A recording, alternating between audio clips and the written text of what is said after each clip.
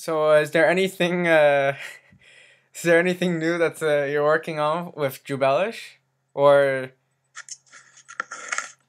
Uh, um, I'm right now like taking a little break. Oh, okay. You know, figure out exactly who we are. And in the meantime, I'm working on a couple other projects. I took on a couple music videos. Oh, okay. Have fun with that. I'm working on one with Shweki and a couple other people. Oh. So. So I want to ask you about when Talk Yiddish to Me came out, and there was now there's like it's one of the top viewed videos on that channel. How did it feel when there was so much attention to that new video? I was kind of surprised with YouTube videos. It's always a surprise. The ones that you think are the best get the minimum amount of views. You're like, this thing's gonna go viral, and then three people watch it. And then the Talk Yiddish to Me, I thought it was a good idea, but I thought it was a good idea for a tweet. Yeah. So I tweeted it, and then two people favorited the tweet, and I'm like, no, you don't get it. It's funny. I thought, okay, maybe they don't get it in a tweet, so I decided to just make a music video, and I honestly didn't think it would be, that would get that much traction, but people like it. They like the Yiddish. Yeah. So they were having a Yiddish class last year, and the first thing that the teacher showed us is that video, the Talk Yiddish to Me video, and I saw it from before, and I when I saw it was like, wow. That's awesome. Yeah. You made my day. That's awesome. Yeah, and I think he still shows it to people. The teacher, I think he still shows it.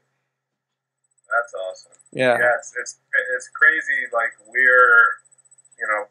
videos make their way. Yeah, it's when I was coming up with this idea, I wasn't sure. Like I was thinking, maybe I can get Mendy Pellin on, but like I thought maybe I would first have to become famous in order to get you on. But like, well, I guess you don't have to be like a big person in order to. No. When I first started, I wanted to get Matisyahu as a guest, and that's when Matisyahu was like, he was on the top of his career, all over TV. This is when he was at his peak. Yeah. And then I was like, you know what? I don't think I'll be able to get him on the show, but I want to make myself look bigger than I am.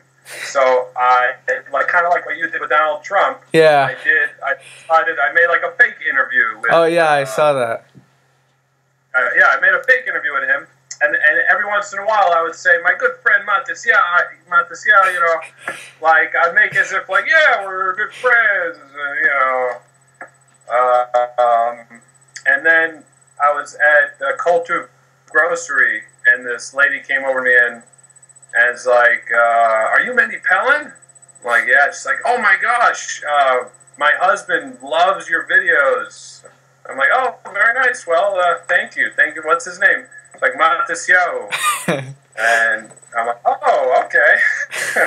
He's like, he's actually in the car. He would go crazy if he saw you. I'm like, really? Okay. And I thought he would actually be offended by like making fun of him in that interview. So then I got in the car and we became friends. We went over to his house a lot and different stuff, and then we actually made videos together.